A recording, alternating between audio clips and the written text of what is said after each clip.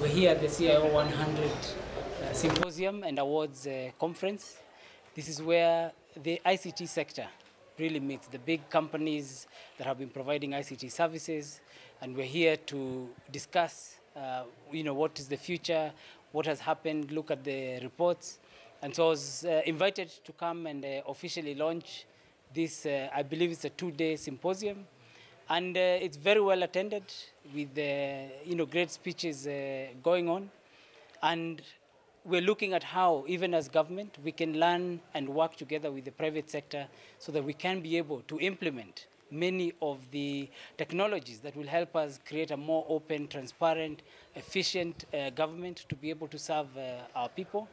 And also ensure that we have the right policies to ensure that even as we create more access to technology, this technology is not being used in a way that is not helping us.